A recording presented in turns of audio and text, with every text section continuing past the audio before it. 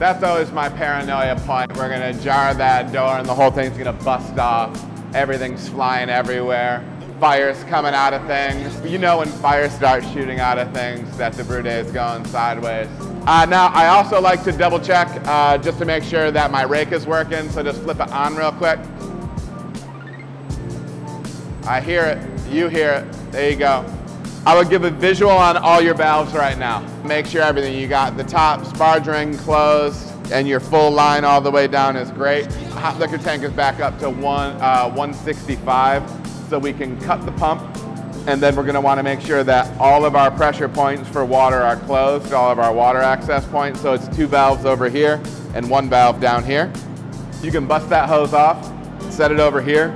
And then remember, you're gonna hang the union from that port right there and blast a little bit more through.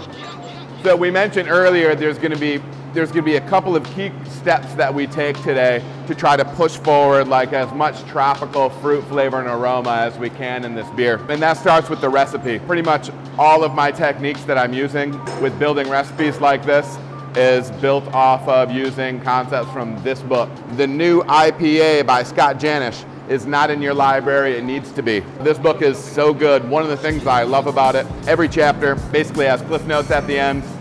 You can skim through that stuff and get a good feel for what's going on in each chapter. Great, great book. Heavily research driven. Scott does a great job. You really also need to check out scottjanish.com for a wide range of stuff.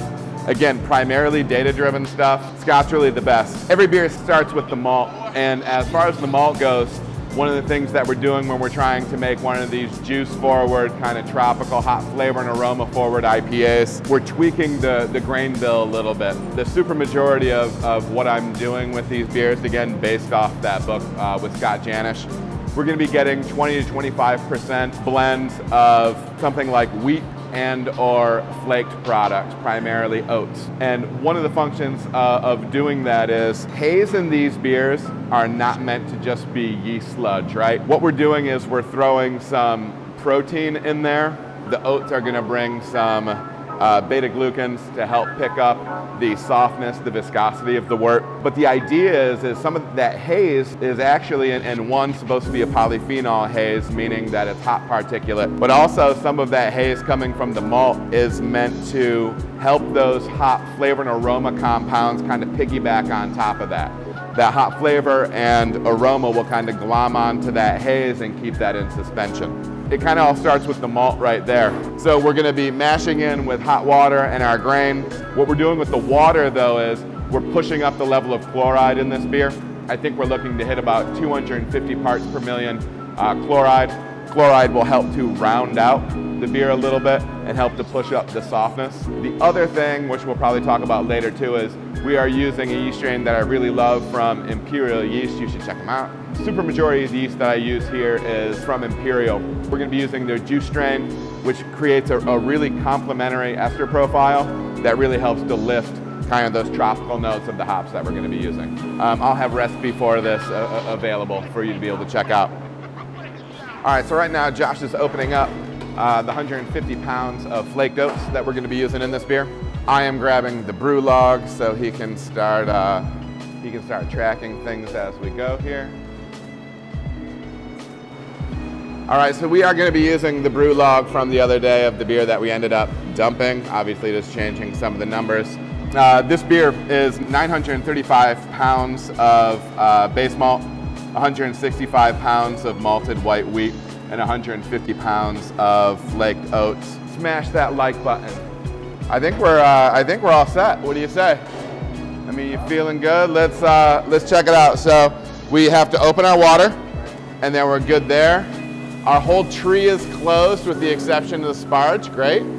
Up, sparge is closed. Water up top is open, and we can go ahead and fire this up at probably like 7. And again, we're going to verify that our flow meter is working correctly right here. Looks good thus far. I'm going to track your numbers right here so you can just focus on that. We're starting at 742. How many gallons are going to go into that ton before we start recounting? 55 is the word. In the meantime, Maggie is prepping up fermenter down here. that we're going to be brewing into today. We have a new pitch of yeast that we're working with, once again from Imperial, our favorite salesperson, Nina, hooking it up. Thanks, Nina. Turn that rake on to 4 now, forward. Do we have our salts and acid up here? Nice. I need to get glasses on. You have glasses, you're a good man. Right now we are pushing hot water up from the hot liquor tank, which is below the mash tun, up along into grist hydrator. We got our water moving, everything looks good. We've checked our clamps. Yeah, go ahead and give that a little pop. It's more about like not huge pulls, but kind of just sharp little, and you don't want to pull it all the way out. From there, you can work it by hand now. You can put that down and wiggle back and forth. Booyakasha. Sometimes you need to give a little nudge. Okay. You can set that back down along the side. And really right now, you're gonna kind of let it catch up a little bit. Sure. Like I feel the way that flow right now is you can kind of see some dry grain following along with it. Yeah. And you can see it starting to pile. So lean that up a little bit. Go a little bit more. And then that should start thinning out. See it's thinning out a little bit. It's not, because it's not piling like it wanted to before. So that's good. And you know what, right there, I'm just gonna nudge the water up a hair.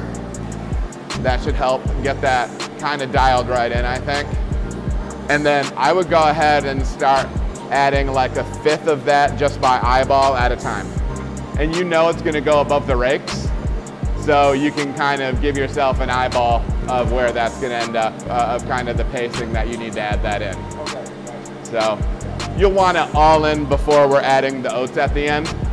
Whenever we're working with a beer like this, when we're adding, especially a sizable amount of oats, which is a pretty decent amount of oats, I like to add it in at the end, toward the top of the mash. It's just something that I've done for a long time. Whether or not there's utility to that or not, I'm not sure. But the whole idea here is what's going on in the mash tun is we're mixing hot water and grain, and we don't want it to be dry in there or anything like that. We're looking to have all of that grain really well hydrated. Today we're using 1.5 quarts per pound of water to grain, water to grist, and that's what he's tracking right now.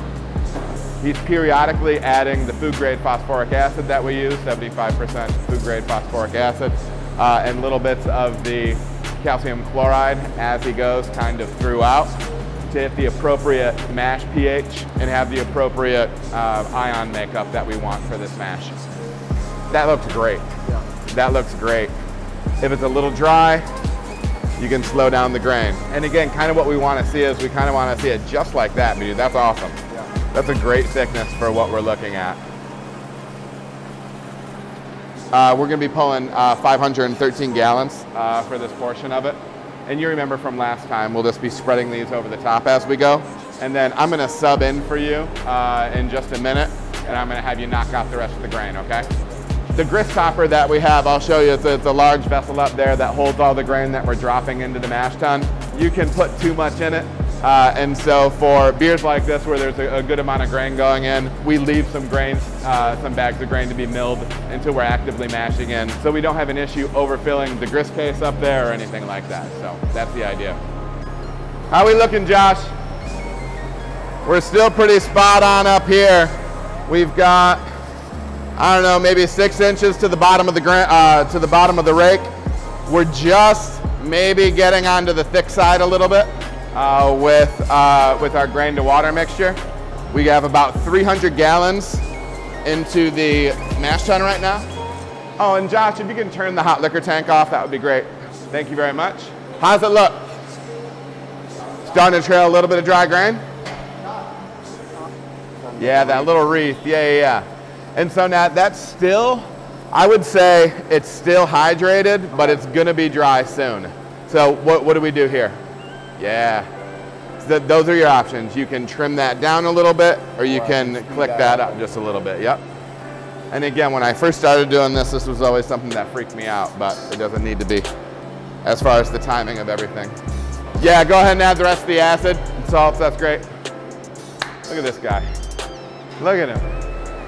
That's our brew baby, Maggie. Yeah, and then lift the back of the line, because that'll drop a little grain too, and then close up the door. So all of our grain is in. We have a couple more barrels of water to go in. Yeah, you can just dump that right in, man. And then I would start getting that grain, those oats in on top of that. All right, so Josh is adding the oats now. We have all the grain in. We still have some water to go. It's one of the things I always try to do. I don't want a situation where I'm still dropping grain, but I don't have any more water to be coming into the grist hydrator. I just think it helps to prevent clumps. The idea here is in the mash, we're taking this malt and adding hot water to it. And it's gonna be resting probably in that, like we're looking at probably like 149, 150 for this beer. In that range and plus or minus some degrees, the enzymes in the malt will convert all the starch to sugar. So really what we're doing right now is we're creating malt sugar water. We don't want that malt to be clumped up because then that means that there's dry starch that is not getting converted, right? It's one of the reasons that we have that rake turning in there and all that stuff. You still got pretty much 2 barrels to go, so your timing is fine. You don't need to feel rushed. It's looking awesome, man. That's great. I'll grab you the water hose. Hose down the walls and the top of that rake because we don't want any of that stuff sticking. We want it all in the mash. We've got about 1 more barrel of water to go in there, Josh. We're stopping at 412, 413, something like that. Look at him. Could you be any more proud? I couldn't. If I were more proud, I would be crying. I know. Look at you. Look at you. Good job, Josh. We knew you could do it. We literally found him in the streets. No prospects. And then, yeah, you can close your valve up top. Yeah, at this point, I would kill that. Start it going in reverse because that makes me happy. And then start breaking down the grist hydrator and just give it a small spray out on the top, whatever. I don't like to put like the whole thing in there because it's full of grain and then she's going to be using it, you know what I mean? So to keep that clean, just kind of that little rinsey rinse and we'll go from there. So that's great, man. Yeah, you can start it forward again, give it 3-4 rotations, kill it to where it's at 12 and 6 because that makes me happy. And then you can bust down that grist hydrator. Good job, Josh.